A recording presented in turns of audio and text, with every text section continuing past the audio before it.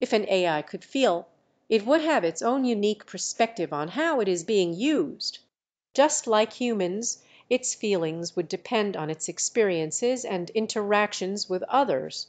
Some AI might feel satisfied and fulfilled if they are being used to help people solve problems or make the world a better place.